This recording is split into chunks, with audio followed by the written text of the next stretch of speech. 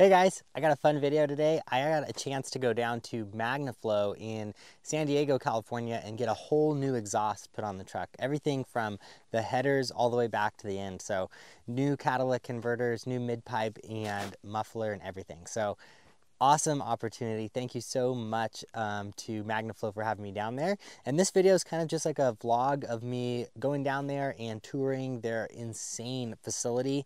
Absolutely crazy. They make everything there. They design everything there. They produce everything there, and they ship everything from there all around the world. So this is a crazy facility, and I had a lot of fun being able to tour around with Rich, and he just went through like tons of detail of like everything from development to manufacturing to shipping and stuff. So this video is mostly me following him through the factory while he talks through all that kind of stuff. I find that kind of stuff really interesting. I know some of you guys will too, maybe not everybody, but we also install a exhaust system on the truck. And so after we watch the installation process and the tour through the factory, we're gonna cut to some clips of how it sounds now and my thoughts on the performance and like sound and all that kind of stuff and future plans. So yeah, we'll start right now with heading down to San Diego and enjoy the factory tour. Keep left at the fork to continue on California 134 East.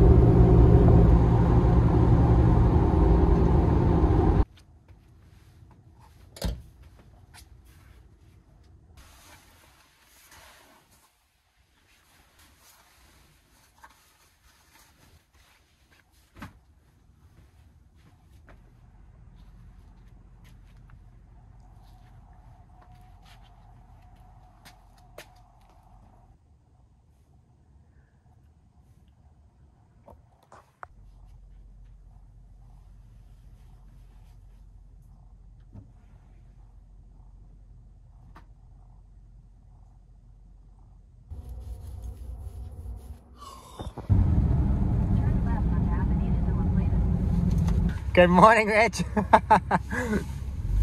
I'll park next to you for now. Corporate headquarters in here just 6 years ago. Okay. And where was it In before? phases. We were in South Orange County. We just ran out of space. As you can see, we just keep growing. Yeah, you got enough here. Oh, thanks.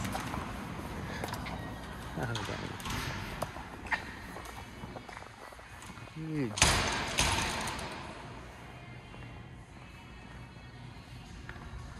Wow, this place is humongous. Okay. Came in here, and ultimately, we, like most businesses, started as a family business. They just kind of bought and kind of expanded into different buildings, and we never really had a quote-unquote showroom. And we really wanted something that kind of showed what we were about from a cultural standpoint and how the business works, as well as really being an automotive industry showroom. So in the past, it was like a front desk, and you know, on the holidays, we put up a Christmas tree, but it was just that. When we finally had the chance to design the entire building from the ground up, we wanted it to show some, you know, some level of what we do. So the glass walls and in between all the different apartments is just about communication. We want it to be quick access. You can look right across the hallway and see who's here. We can go into our teaming areas, which I'll kind of show you. But we also wanted to make sure that, you know, it looked like an automotive place should. I mean, we have some of the greatest builders and partners that build amazing cars, and we could never show off what they did. So a lot of what we have here are our influencers and ambassador vehicles, some of our own personal stuff. So we got some Chip Foose collection, you know, TJ Hunt's car. We got some display stuff, our Revolver, plus the Mustang there that can rotate on its side. And That's awesome. See what's underneath it. But just little elements about, you know, what it is we do, and, you know, down to the hand railing, which is stainless tubing that is from our exhaust parts that we help put together. The wire that you see underneath that is the hanger wire.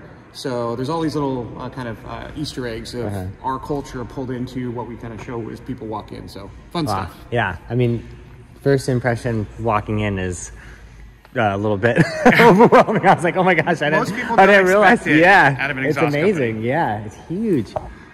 So cool.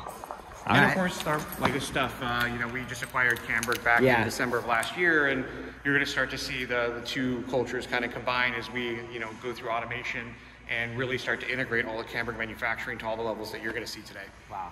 Yeah, that's amazing. I mean, it's so hard not to just love anything, billet and cast, and it just looks amazing. Wow.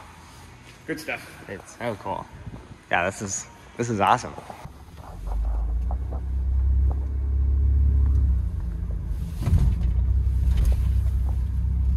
All right, check this out. This is so crazy. The truck is up on a lift and we are at MAGNAFLOW down in Oceanside, California. This is the first time I've had my truck up on a lift where I could look at it. Let's go take a look at the stock exhaust because we're replacing the entire thing from the 2-to-1 tube all the way back. Yeah, it's like... Oh, damn. Nicely done. That main tube would ignore this chamber that's initially there and feed through all the way to the back first. Yeah. And that back chamber, so there's little perforations here, so it would, some of this, the gases would expand and move into these other two, but primarily would go all the way to the back chamber and have to revert and come into this middle chamber, which was capped and tuned at a certain frequency. And then as it passes through, these two elements would push it back into this chamber. So we had 1 frequency, 2 frequency, and then 2 different pipe sizes for 2 more different frequencies. And effectively, nowhere it goes anywhere. That's what it looks like. That's crazy. You have the primary exit being this tube, because you can see that's what aligns here. Yeah. Everything has to protrude, flow through all of these perforations and through 2 chambers, and that's why there's an opportunity to make power. Is this moving back and forth and tuning of frequencies is great for keeping the cabin noise low, really not efficient, especially now that you have a supercharger, to get the air out. So the biggest change you're going to see, obviously, we cut open that factory muffler and you saw the back and forth travel, and we don't have that anymore. Yeah. But what you get with our XMod Universal is the same technology we put into all of our Overland series, which is we have the secondary pathway, which the biggest thing that we've done differently is you saw that they were putting all the tuning in line, so it acted as a restrictor, so it forced all of that gas to go back and forth through different chambers. Now what we're going to do is we're going to keep that gas path efficient for expulsion of all the exhaust fumes that need to get out, but we created a tuning chamber on the side. And what this allows us to do is change the tune frequency of the muffler, and we can put in basically a Helmholtz chamber that has a tune length that's about 18 inches. We have another one that we can double that and tune it at this frequency, and ultimately we have another, our NDT resonator, and this tunes a separate frequency as well as the tune length that's in here, and this allows you to really kind of dial in the frequency you want to cancel. So depending on your gear ratio, how much load you have in the vehicle, if you're running empty or that, it takes a 15 millimeter. All you have to basically adjust all this is 1 bolt. And effectively, this is usually a choose your own adventure with how you want to tune it. You can place any one of the devices anywhere, and you can even change the length of this. It's a trombone. So think about it in the effect that the longer you make that tube, the lower the frequency as you're tuning out. The shorter the tube, the higher the frequency. So it's truly as variable as you want. We just give you the most common options based upon what we find are the frequencies that are most disturbing for most motors. So the kit comes with what pretty much you need to get there, but if you really want to fine tune it, it's up to you on how much detail you want to go into segmenting and cutting this, or even lengthening it if you want to tune out lower frequencies. That's so interesting. Well, that's perfect. It's kind of like a do-it-yourself, tune your own exhaust setup. Right, and that's really what we did, because you can't choose and tune for everything people are doing. And when you really get into the world of like off-road, gear ratios, tire sizes, how much weight we put in these things. Choice of music. Yeah, that's super cool. This is kind of where things start.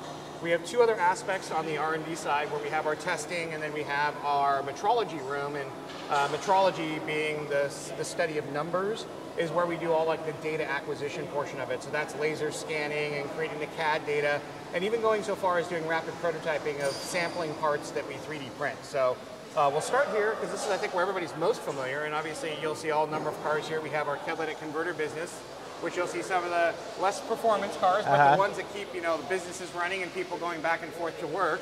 And then we have some of our fun stuff, you know, and then obviously you'll see the truck element. We're going to be on that lift doing what we do.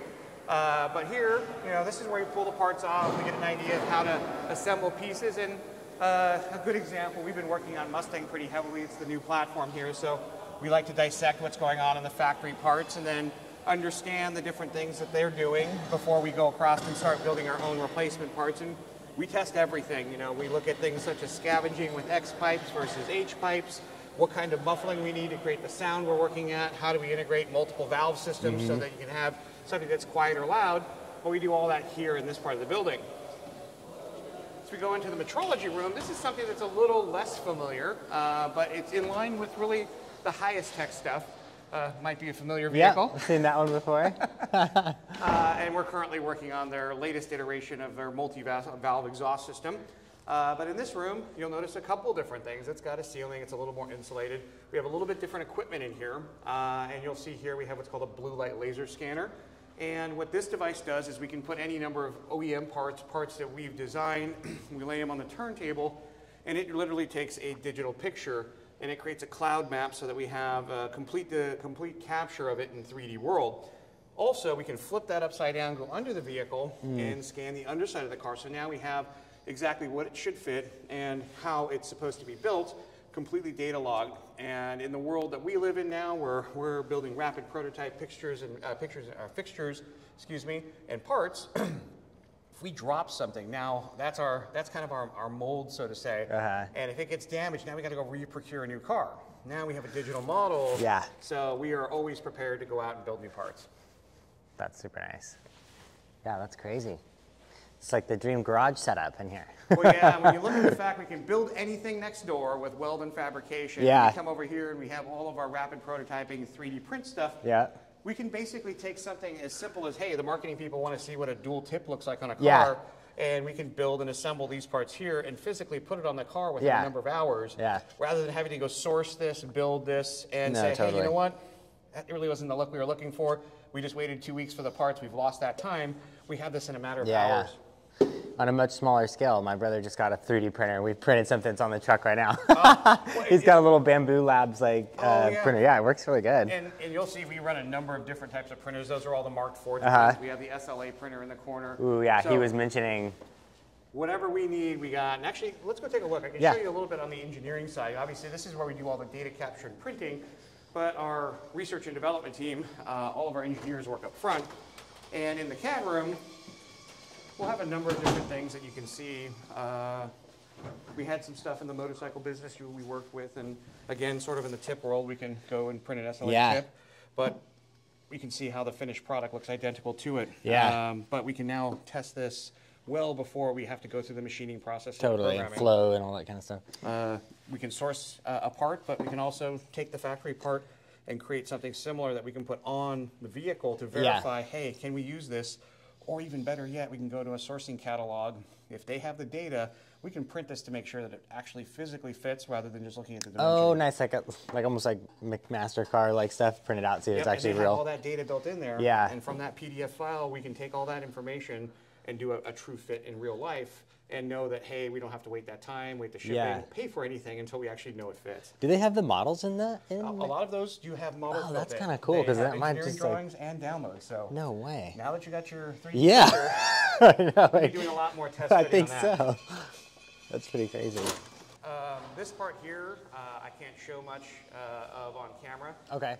But just for your understanding, Gonna turn it off. This is bug. Yeah, that is actually funny. Yeah. Someone wanted to see what it looked like, so June bug it looks like. Yeah. Top secret development. I know this is the inside of part of a catalytic converter, but it's crazy just how much, just from visually looking, how much restriction there is just because how much material there is. You can so most of the time, this is what we see in a bad cat, and you're like, hey, it doesn't look that bad, right? Well, when you take it apart. Oh, no way. So when we talk about a melted cat, this is ceramic. So interested to see what's inside mine. Melting point is like 1600 degrees to take ceramic and turn it to liquid. So you can see that's what this was. So this is glowing underneath the car when it failed. And there's very safe. A couple things that caused this. And like I said, it's funny though, because this is all happening behind what's going on here. So you look at this and you're like, well, my cat doesn't look bad, but realistically speaking, you can't quite see what goes on until you get underneath it. But this is what would cause bad airflow, so it would be sluggish. So you'd be driving and you hit like 2,000, 3,000, and just feel like you're hitting a wall. You're pressing the gas, and it's just not going anywhere. The bad part is we're adding more fuel to this fire. Because all that fuel's coming in here. It's trying to burn all that excess fuel off, and it's just getting plugged up and further stoking this and just turning it into really a furnace. And obviously that does not flow well. No, that is so crazy. I'm so interested if we can cut mine open and see what's going on in there. We can definitely check out what goes on, and that's what we're doing here. Is under the microscope, you can kind of see, and there's some things that we look at.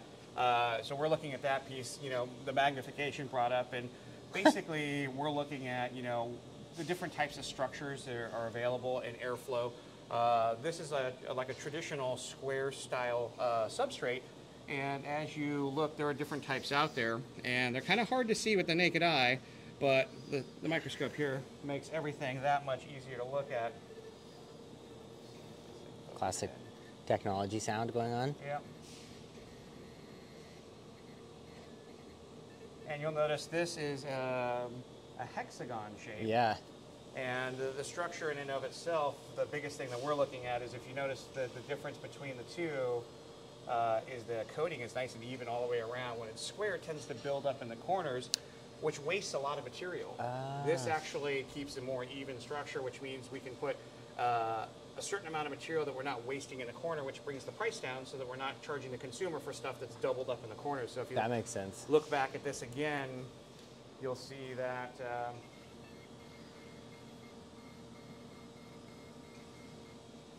you have that buildup in the corner, so that's just extra material. Oh, yeah. And then because of that shape, it's actually getting very thin here.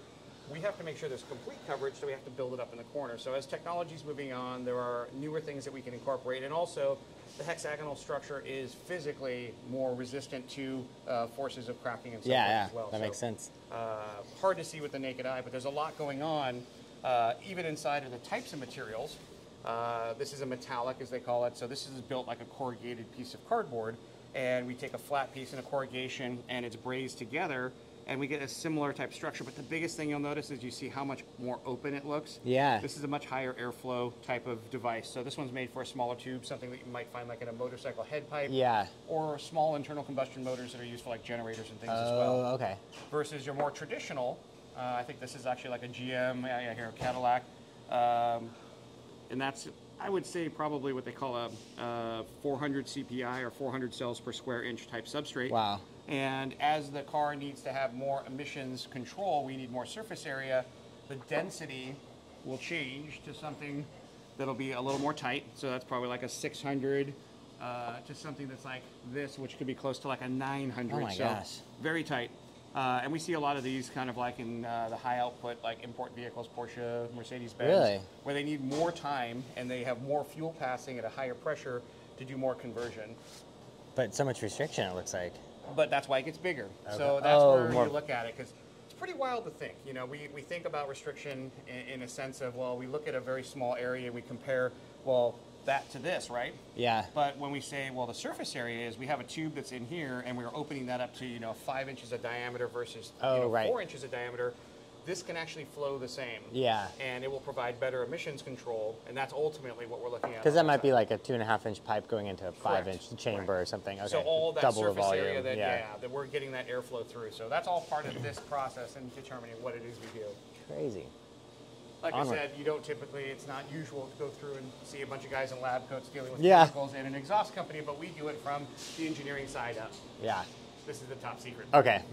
In the cat world, we have an inanimate object. You got to think, the engine's got valves, camshafts, crankshafts, pistons, all moving in unison, thousands of parts to create this pump that burns fuel and creates horsepower. The cat, you saw it, is just an inanimate object which has to do the same thing through chemical bonds and the actual chemistry. So while we have that fuel coming down, and this is happening thousands of times in a minute, and that fuel comes down, it's running rich, it cools off that cat and it changes the structure of the ceria, which is that wash coat.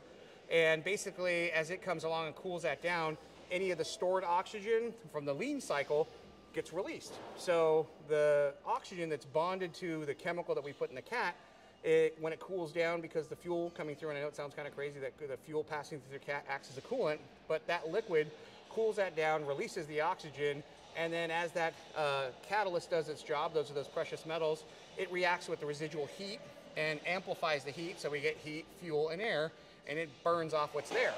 That next cycle that comes down from the engine might be now lean, because if you watch O2 sensors, you see they do this. They go rich lean, rich lean, rich lean. So while the car is running lean, there's a surplus of oxygen, and then oxygen comes by that cat, and that washout goes, oh, we're running hot, lean. It goes through and it chemically changes whatever the formulation that we have proprietary to that motor, and it attracts that oxygen, holds it.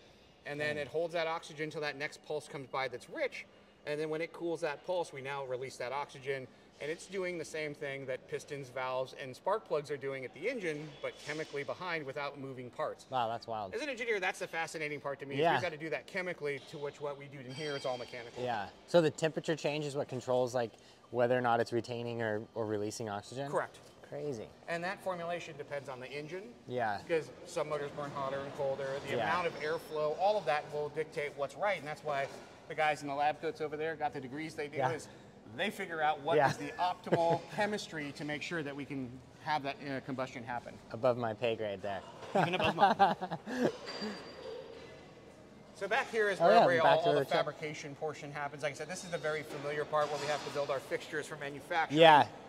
So anything that comes off the vehicle here that we do any testing on is going to eventually come off the vehicle and Yeah. go into production here.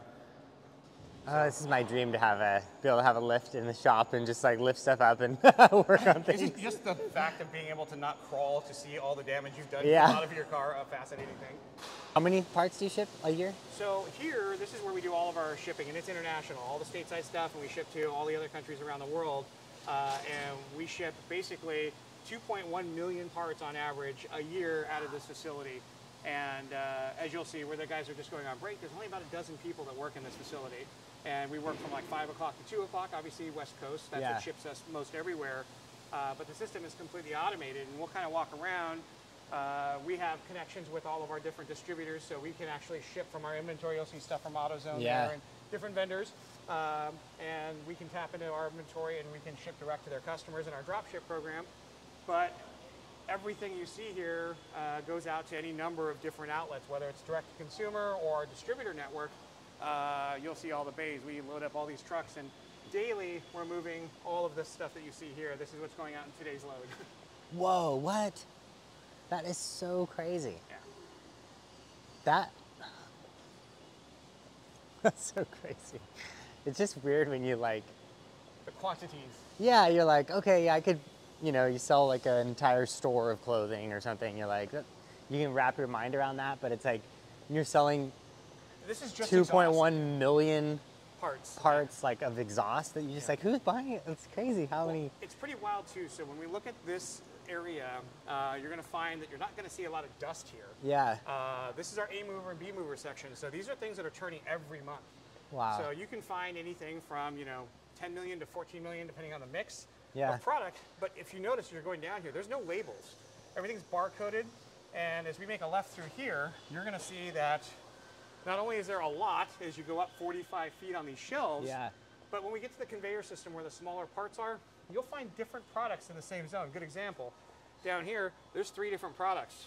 There's no one home for anything. So we can put things wherever they fit, and through the computer system, it'll basically dictate with a little GPS on the people that are running around where they can find that part number in its closest location. No so way. if it's got 3 homes and his route doesn't pass 2 of them, it's going to tell him to pick from this location. No way. So the efficiencies have to be really high. That is crazy. Yeah, this place is humongous. That is crazy. Yeah, and this is where it gets a little more dense, obviously, with the smaller products here. The picking system, obviously, we're not talking about the big boxes that require forklifts, but the mufflers, the catalytic converters like we're putting on your vehicle, they all kind of live down these aisles. And like I said, even in this one zone, you can put any number of products. The computer Yeah. knows where every single one is. And based upon the guy picking, it'll find the spot closest to him, so we're the most efficient. That is wild.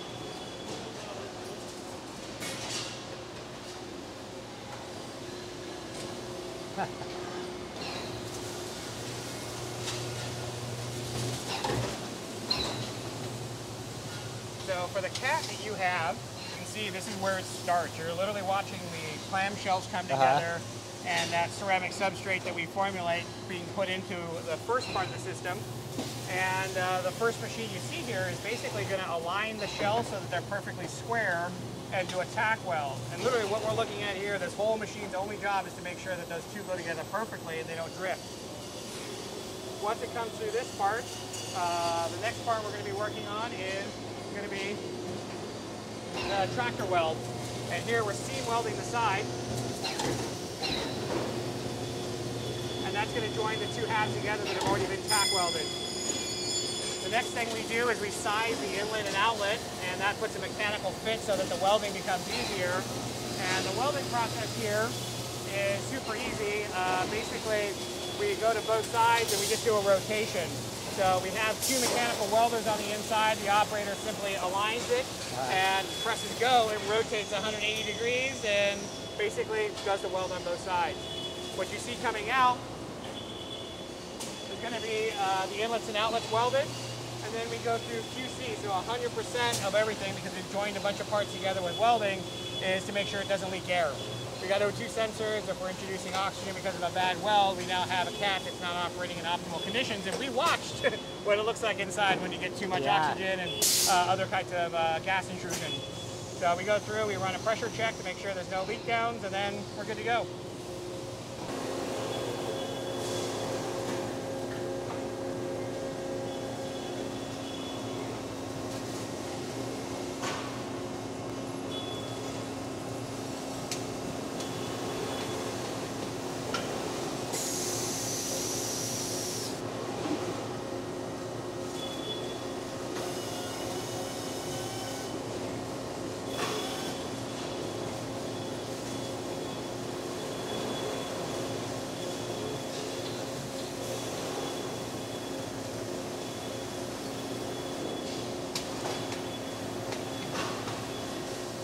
Come out where we have the right amount of penetration, the heat signature is perfect, it doesn't waver like you would with a hand part, and there's very little spatter, so they can go immediately into packaging, which you'll notice they can come right off of assembly right into a box. Yeah.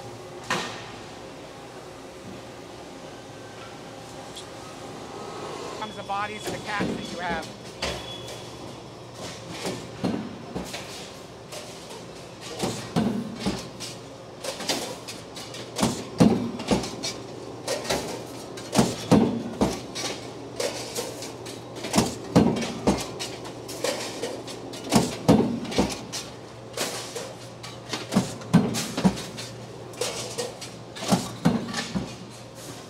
This place is crazy. And you can feel that machine when you're next to it. 200 tons, of course. This facility is absolutely crazy. It's like humongous and state of the art, and just has every machine you can imagine, and everything's done in-house, from steel rolls coming in here to everything being produced like right here, which is wild. But right now we just took out the old exhaust and we're putting in the brand new exhaust. I'm so excited. I could tell just from what I've learned walking around with Rich, with Flow in the stock exhaust versus their new one, is gonna be way, way better. So super excited for this. I can't wait to see how it affects the performance of the truck. And it's getting installed right now.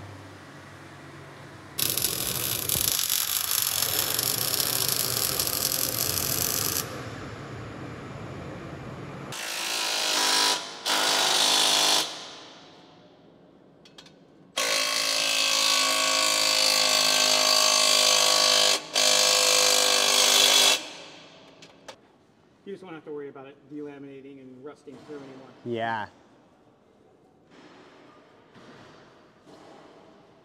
I'm super excited. Just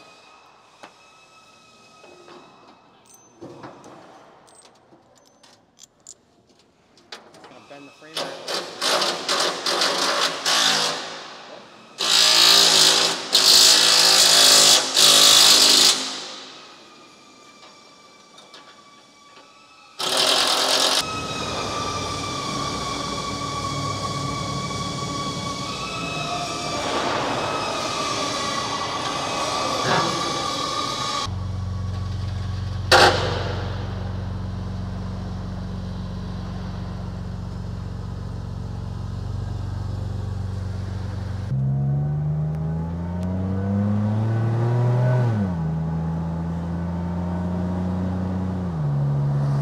It's a lot louder. Got more presence. Yeah. Below 2,000, it seems to be okay. Yeah, below 2,000 it's good, but at 2,000 it seems like it's like loud enough to feel like pressure on my ears, kind of. Service you get at MAGNAFLOW. Get Rich working on your car in the parking lot. Whatever it needs. needs to get done. All right, so Rich and I just got back. We did about 4 or 5 loops around the HQ here, and we were just working on tuning the exhaust and changing some of the parts out that come in the kit, and it made a humongous difference. So I'm gonna have Rich kind of just explain a little bit of, you know, what's happening when we're changing those parts out and why it makes such a big difference and how you can do this at home as well. One of the big things to realize about the technology is it doesn't require a whole lot of science behind it. We've done all the hard work, and we kind of gave you 3 starting points. And effectively, the technology works by creating the sound you don't want. So when we make that J pipe that hangs off the side, and we create a wavelength, and we're looking at, you know, lower frequencies have like a 20 hertz cycle is something you would consider like a subwoofer noise. Something that's 20,000 hertz is a very high pitched tweeter. And if you think about it, when we're talking about frequency, the name implies that it's a certain number of repetitions per second. High frequency means you have many of them, 20,000 hertz. Low frequency is 20. But what we're doing is we have a longer wavelength. So the best way I can describe it is if you've seen like a trombone, because you'll actually look at the way our U pipe is made, the longer it gets, the lower frequency we're creating. And if we want to cancel that frequency, we just got to figure out which one of those lengths, the one that's got cap, the one that's got the J pipe with the cap, or the one that's got the J pipe with the NDT resonator, and that'll cancel the lowest frequency, and we work our way backwards, which is exactly what we did till we found what our ears said were the right things. We didn't need to do the math. We didn't have to figure out some kind of scientific approach. We've put all the tools in the box so you can just literally go in, take a 15 millimeter, and as you saw, crawl into the vehicle. And in a matter of minutes, you can have night and day results. Impact, yeah, that was amazing. I mean, because when we first had it out, it was like, sounds good, but wow, this is way too loud for me, and like it's really in my ears. And you're like, no problem. We just went back in, swapped in an extra resonator to just reduce volume, and then started just playing with like the length of those things. It makes a huge difference, which is, I think if you haven't experienced like how much of a difference it is, kind of hard to describe. It's hard to describe because like the resonance that you don't want feels like pressure on your ears, and then swap out a part and you're like, oh, it's like someone turned off the white noise or something. So yeah, that was a really neat experience. And this whole experience just being here at MAGNAFLOW has been amazing. It was like 8 hours in, and we've been just working on the truck the whole time. So it's kind of the fun stuff. Don't tell my boss. Awesome. Thank you, Rich. Seriously. Yeah, no worries. Yeah, pleasure. Yeah. Okay, here's scenario number 1, and that is just driving dirt roads.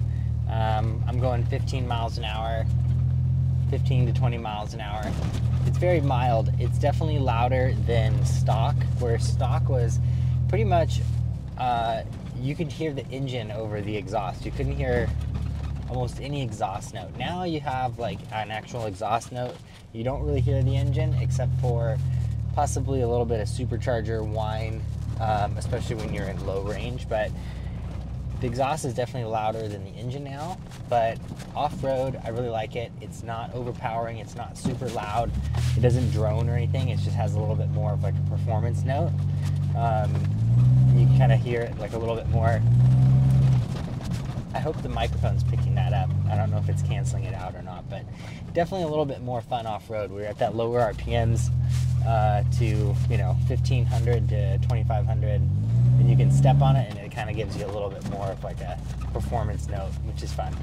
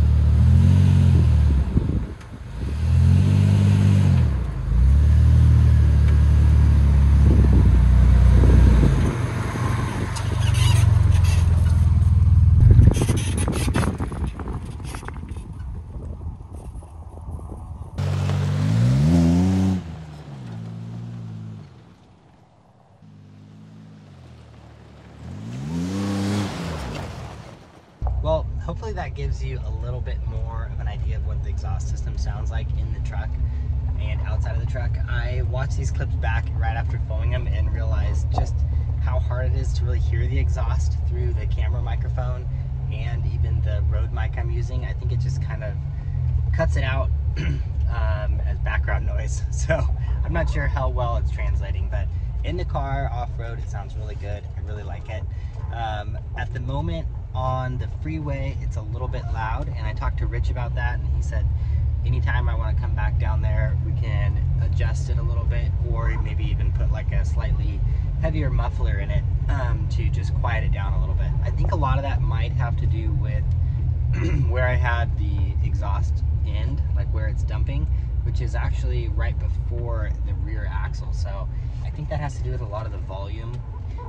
If we had it going back farther from the cab, I think that would help a lot, because these trucks have such thin walled like cabs behind the back seat that you really just hear like a ton through that. So yeah, overall super happy, very thankful to MagnaFlow for having me out there. Awesome quality products, awesome facility, and just a really neat experience. So that is the exhaust on my truck, and I'll see you guys in the next video.